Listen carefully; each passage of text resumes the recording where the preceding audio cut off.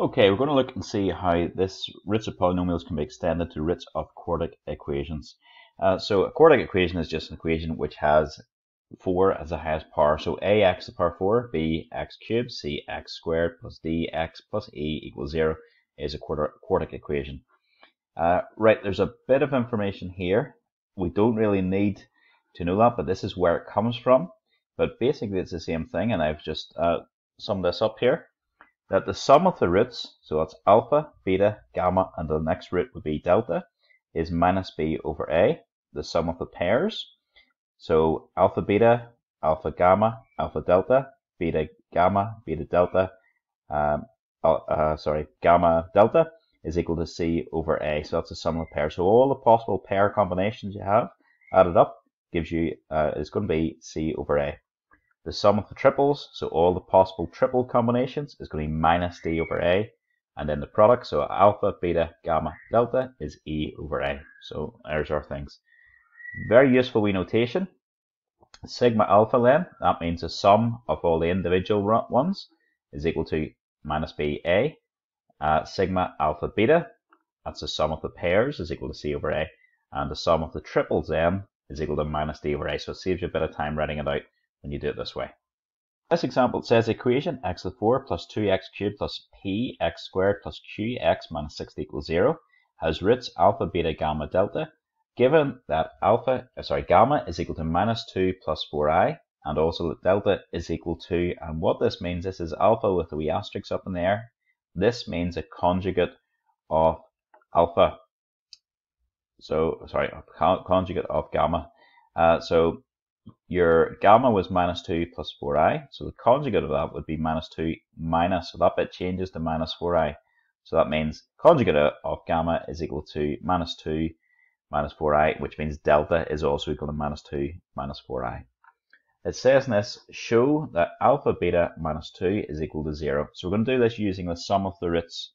So the sum of the roots is equal to minus b over a. So we're just going to put in what we now know. So we know that alpha plus beta plus my gamma, what was my gamma? It was minus 2 plus 4i plus my delta, which is minus 2 minus 4i, is equal to minus b over a. So minus b over a is going to be minus 2 over 1, so that's just going to be minus 2. Okay, tidy that mess up. You're going to have alpha plus beta.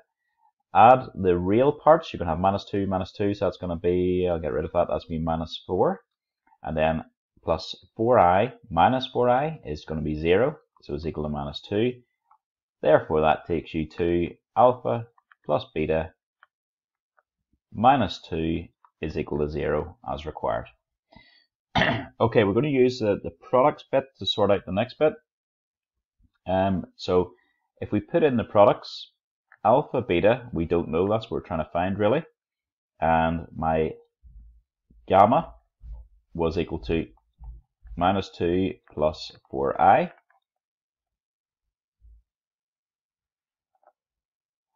My delta was minus 2 minus 4i. And e was going to be equal to minus 60. A was 1, so minus 60 over 1 is just minus 60. That's what you've got. Okay, a bit of working out to do here. We'll sort this out. Notice that this is a difference of two squares. So the minus, this bit here, sorry, I'm talking about minus 2 plus 4i upon minus 2 minus 4i. So minus 2 squared. I'll just write it out the long way. That's just be minus 2 squared. And then minus 4i squared is equal to minus 60. So I'll just do that. What did I have? Sorry, minus 4i squared. That would be equal to 16. And I squared would be minus 1. So that really is minus 16 when you do minus 4i. So if you sort this out, you've got alpha, beta, and then that's going to be minus 2 minus minus 16. That's going to, sorry, minus, it's going to be 4 minus minus 16, which is going to be 20. Is equal to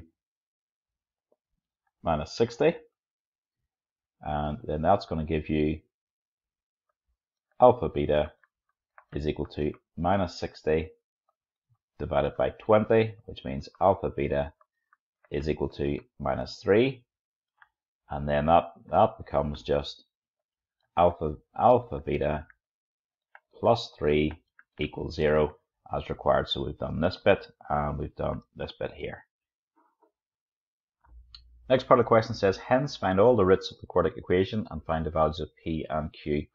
So we need to find, basically, we've got our gamma and our delta. We know what they are. We need to find our alpha and our beta. So that's what we need to find first of all. I've also just written down this equation, and I'll just write, I've got those there. I'm just also going to write down, we had alpha plus beta, and the easiest way to write it is equal to 2. I'll call that equation 1. And we also had alpha beta is equal to minus 3, and that's my equation 2. Okay, we're going to go ahead and solve these two equations. Once you solve these equations, then you can go on and do the rest of the question. So I'm going to solve this. First of all, I'm going to say that beta is equal to 2 minus alpha, and then I'm going to sub, so that was my equation 1 rearranged, and I'm going to sub that into equation 2 again. So I'm going to have alpha upon 2 minus alpha is equal to minus 3. Just multiply out, see what we get. You're going to have 2 alpha minus alpha squared is equal to minus 3. Bring it all to one side, put it equal 0. Alpha squared minus 2 alpha minus 3. And that factorizes nicely to give you alpha minus 3 upon alpha plus 1, which means alpha is equal to 3, or alpha is equal to minus 1. Okay, a wee word then would be helpful, so you will just say when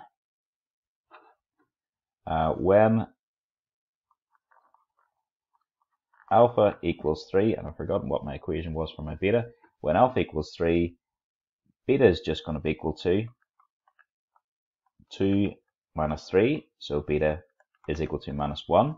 Or over here, we'll just say when alpha is equal to minus 1, beta is equal to 2 minus minus 1. So just put my bracket in, strictly should have my bracket. 2 minus minus 1 is 2 plus 1, which is 3. Okay, let's look at this. I've got my two roots are 3 and minus 3. Sorry, 3 and minus 1, or minus 1 and 3. That's the same thing. That's all it is. So we're just going to say, therefore, so the answer for this bit, we'll say alpha is equal to, omit, that'll be equal to the smaller one, minus 1. Beta is equal to 3. And then we had our gamma. And I've forgotten what my gamma was. My gamma was up here. It was minus 2 plus 4i. So minus 2 plus 4i. And my beta, not my beta at all, my delta, I should say, was equal to the conjugate of the gamma. So it was minus 2 minus 4i. Okay, we've now done the first bit of this. We're now going to go back. What it said to us to do is find the roots of the quartic. We've done that, and find the values of P and Q. So a wee bit of work to do to get the values of P and Q. So we'll go on from that over here. Okay, so we've written down important bits. We have got up here, we've got what the quartic equation is, and we've got the 4 roots. So we're going to use the 4 roots. We need to find P and Q. So first of all, we know the sum of the roots. And I'm going to use the abbreviation for this, so sigma alpha, so that means the sum of the roots is equal to minus b over, is going to be equal to minus b over a. That's not going to help us at all, unfortunately, in this one, because we know what our minus b is and what our a is, so that's not going to help. We'll get rid of that one. We know the sum of the pairs, so sum of alpha, sigma alpha beta is equal to c over a, so we'll use that one, use that bit of information. So that means minus 1 times my 3, that's alpha beta, plus minus 1 times minus 2 plus 4i, plus minus 1 times the minus 2 minus 4i. What else we've got? That's all our alpha ones done, and our beta one. So this is going to be 3 times the minus 2 plus 4i, plus 3 times minus 2 minus 4i, and one more, which is going to be our gamma delta. So that's going to be minus 2 plus 4i times minus 2 minus 4i, and that equals c over a. So c is p, a is 1, so that's just going to be equal to p. So we just work our way through that and see what we get. So it's a bit of a mess. We'll tidy it all up. We're going to get minus 3, and then that's going to be plus 2 minus 4i, and that's going to be plus 2 plus 4i, and that's going to be minus 6 plus 12i, and then that's going to be minus 6 plus, oh sorry, that should be a minus 12i, minus 12i, and then we're on to our last bit. This is our minus 2i, minus 2 plus 4i upon minus 2 minus 4i, which would give you, I'll put that in a bracket, that's going to give you plus 4, and then it's going to be minus 16 times minus 1, so it's going to be plus 16 is equal to p. Okay, this is a bit of a mess. We're going to tidy this up and see what we get. Okay, so we'll notice what happens here is your i's all disappear, minus 4i plus 4i, so minus 4i plus 4i will disappear, cancel each other out, minus 12i minus another 12i, that'll cancel out. What you'll end up with just is p equals 9, so you've found the p. Just on to find a q then, so we're going to use the sum of the triples, so sum of alpha, beta, gamma, and it's going to be equal to, so it was c over a for the last one, so it's going to be minus d over a for this one. So we're going to have to work out all these triples, and then they're going to be equal to, I think they're going to be equal to minus q over 1. So we'll see what these triples are first. So the first one, this is going to be my alpha, we'll just do alpha, beta, gamma, as I had said there. So alpha, beta, gamma, so minus 1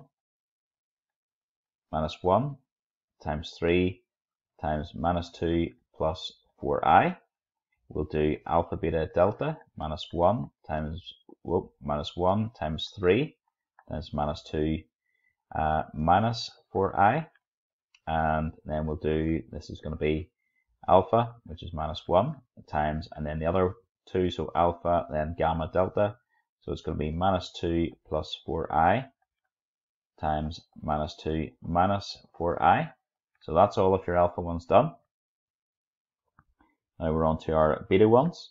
And remember, you've already done beta times the alpha times gamma, and beta times alpha times beta times delta. So you're just left with doing beta times gamma times delta. So beta times minus 2 plus 4i times minus 2 minus 4i. And I think that's us done. I will just check that. Yep, that's right. So then we just go on and we'll say that's going to be equal to our minus d over a, and so that's going to be minus q. Okay, right. Good bit of work to do to get going from this, I'm afraid. So we'll just work our way through this. So a lot of multiplying out and then tidying up. So if we work this out, first of all, we've got the first one, the triple bracket to expand. Minus 1 times 3 is minus 3. Minus 3 times minus 2 is 6. And then minus 3 times 4i is minus 12i. So that's the first triple bracket expanded. Next one again is going to be minus 3 times the minus 3 times minus 2, which is going to be plus 6.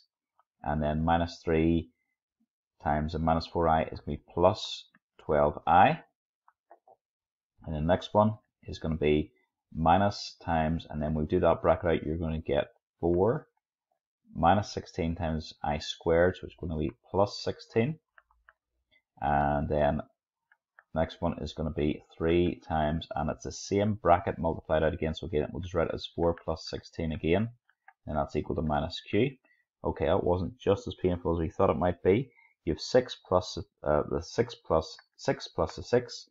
The 12i and the 12i cancel out here, and then you've got minus 20 plus 3 times 20. 3 times the 20 is going to be 60, minus 20 is going to be 40, and then plus another 12 is going to be minus q equals 52.